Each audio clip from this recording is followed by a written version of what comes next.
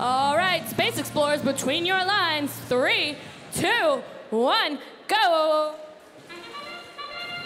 Charge into the storm. Somewhat blinded, but still capable of making things happen. 1075 over in the middle. 45-19, Red Alliance all lined up so that now the drivers can see they can explore well. All right, let's get things going before launch. Blue Alliance, 1305, trying to place a hatch panel on the bottom level of the rocket.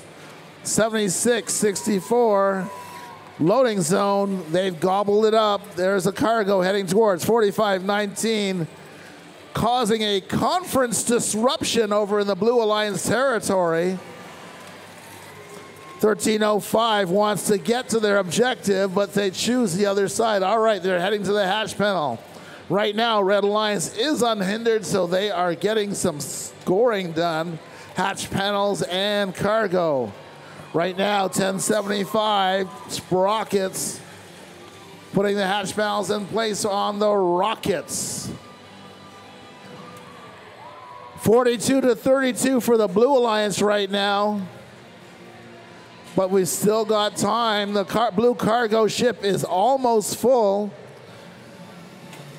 45-19 of the Red Alliance wants to make sure they don't extend that lead and give their partners a chance to get some scoring done. There we go, up, up, oh, it's a rebound off the cargo ship and it bounces away. Unfortunately, the cargo is not going to score.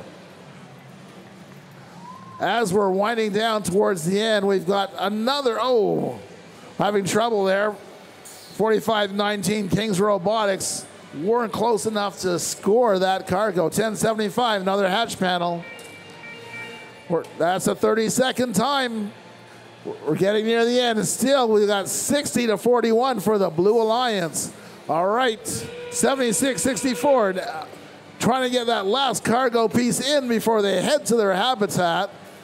Oh, they think they've still got time for one more. Red Alliance up on the podium. We've got one on level 3, one on level 2, another one on level 2.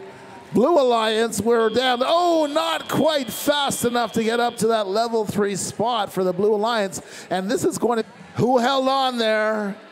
3, 2, 1, liftoff. It is the Blue Alliance.